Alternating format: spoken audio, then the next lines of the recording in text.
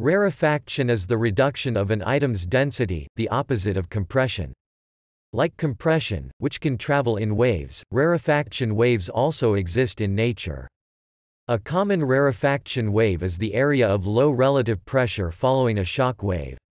Rarefaction waves expand with time. In most cases, rarefaction waves keep the same overall profile at all times throughout the wave's movement. It is a self-similar expansion.